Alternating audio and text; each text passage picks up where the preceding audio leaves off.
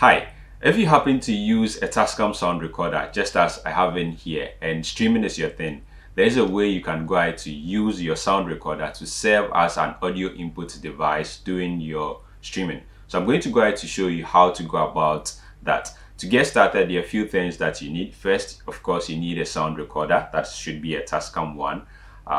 Whatever model is fine. And then you also need a microphone. So I have a microphone in here, which is a self-powered microphone.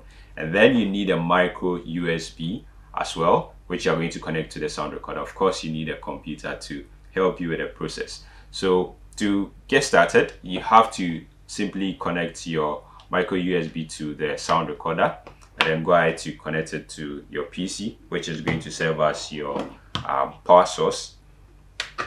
Let me just connect this, and then I'm going to go ahead to connect the microphone. So I'm going to go ahead to connect the microphone to the port, any of the ports, using the right connection. So there are a couple of videos I already have that explains a lot more about going about the setup.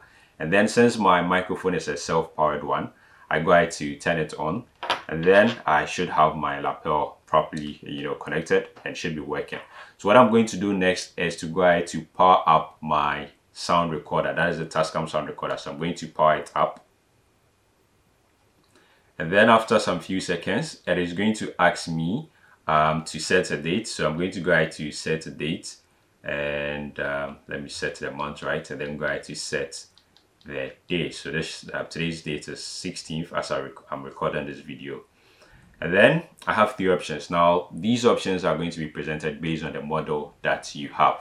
So there's bus power, which allows you to just use whatever external device to serve as sort of source of power for the sound recorder. The next one is SD card reader. So you're just going to be able to have access to the files on the sound recorder.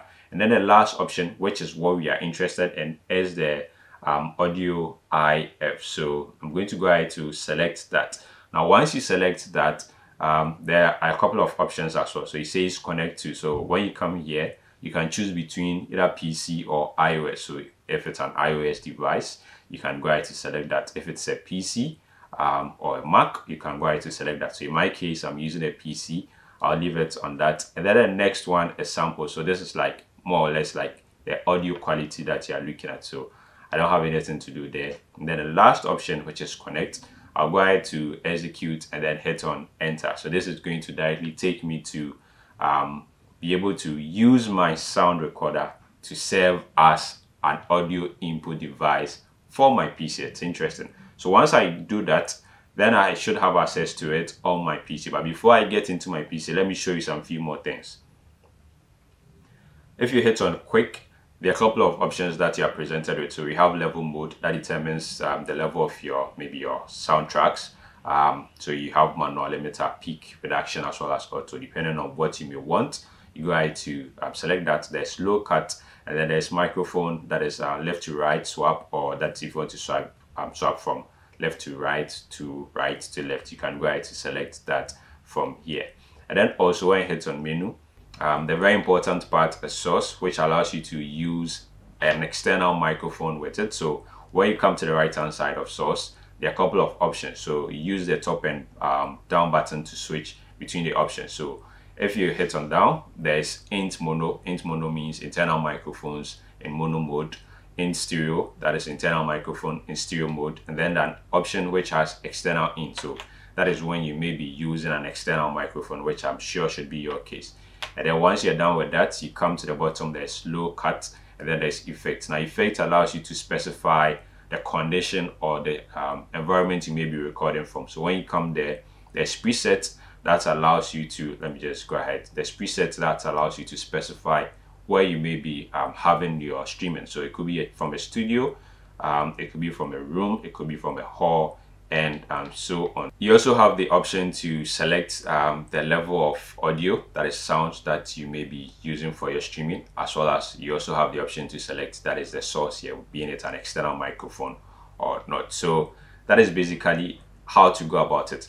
Another way, depending on the model of sound recorder you may be using, let me just show you how to go about that. So I'll simply turn off the sound recorder and then go ahead to power it up again. So once I power it up, this time around with the 3 options that I'm going to be greeted with, I'll go ahead to select bus power. So I just need power from my PC to this particular sound recorder. So when I get to this particular section, I'm doing this because of some models of sound recorders. It doesn't give you those 3 options. So I just go ahead to hit on menu, and then I'll come to the bottom and go to USB settings, so, or USB section.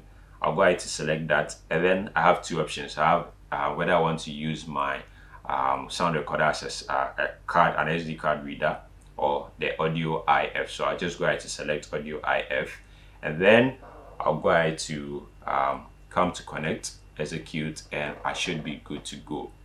Now once you do this, automatically it connects to your PC as an audio input device. So this is where I'll open my OBS application on PC, and then I should be able to see or have access to my audio. Let me just get OBS here. So all right, so OBS is opened. Now this is my actually default setup that I have in here. I don't want to mess with anything. So under normal circumstance, I should create a new profile. So let me just say test, and then click on OK. So let me just cancel this. I don't want to do that now. And then what I would be doing next is to come to where I have my sources. This is where I'm going to select my Tascam sound recorder as my audio input source. So let me just delete these ones here. And then I'll go ahead and hit on the plus icon here. So once I hit on the plus icon, I go ahead to select audio input capture. And then maybe I give it a name, say Tascam. And then I go ahead to click on OK. So this is where I get to select the device that I want to use. So if you take a very good look here, you notice that I have my Tascam option available here. So I just go ahead to select that, click on OK, then I am good to go. So this time around, I have my sound recorder 7 as my audio input device for my OBS application. Now this is also going to work on whichever application you may be using for your streaming. And if you look at the track, you notice that as I speak, so if I stop speaking, it goes back, and then as I speak, you notice that the tracks are the track is actually moving. So that is basically how to go about using your Tascam sound recorder as your audio input device for your streaming. So if you are using OBS application, then this is a simple way to go about. If you are using other streaming applications, you can easily go about the same process and have it done. Now, one important thing you need to know is that if you are using the audio IF or you're in the audio IF mode, you can't record. So you need to know that.